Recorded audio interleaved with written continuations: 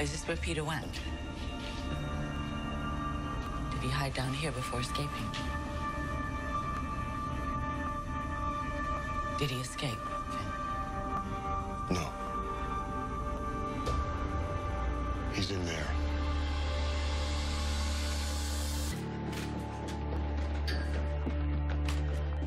Hi, thank you for meeting me. Sure, my pleasure, but it sounded really urgent on the phone. Yeah, how does the law define justifiable homicide?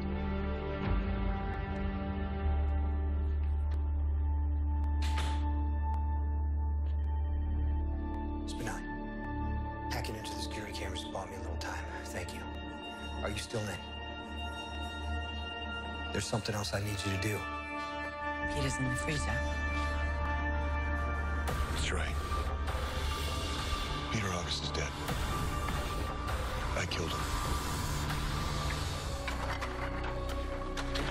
All right, Elizabeth, just a little piece of advice. If you're going to talk about justifiable homicide, you should do it when there's, if nobody's near you, to your lawyer. Okay, well, nobody's near us now, so... Yeah, I think it should still be a little hush-hush. Now, just between you and me, what kind of trouble are you in? No, this isn't about me. This is about... All right. A friend, right? 99% out of 100 when somebody says it's about a friend. There never is a friend. Well, this time there is. Okay. All right. You're going to stick to your story. You want to take me for a buggy ride? Fine. So this friend, why did they kill whoever it was that they killed? Desperation, outrage. The thing is that my friend didn't mean to kill this other person. So it was self-defense.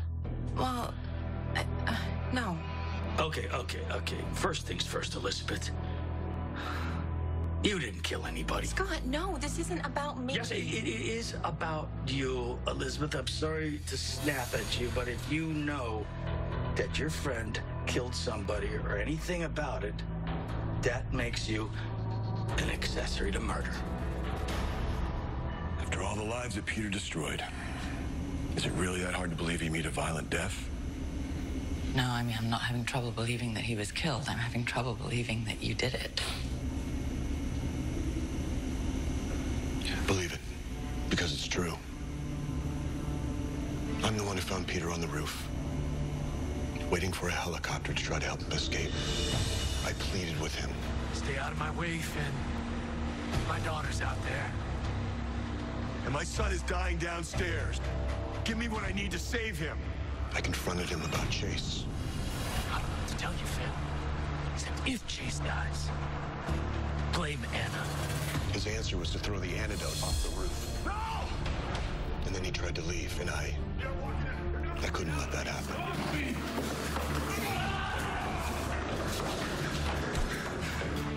So yeah, it's all true. I killed Peter August.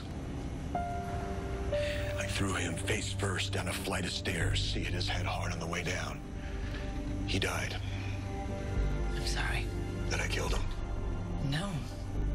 That you've had to bear the weight of what you did. Yeah, well, it goes against everything that I stand for.